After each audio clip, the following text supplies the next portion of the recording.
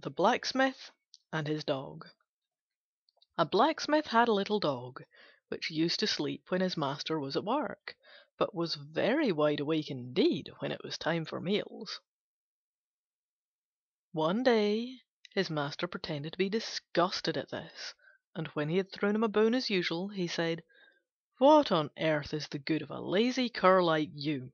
When I am hammering away at my anvil, you just curl up and go to sleep. But no sooner do I stop for a mouthful of food than you wake up and wag your tail to be fed."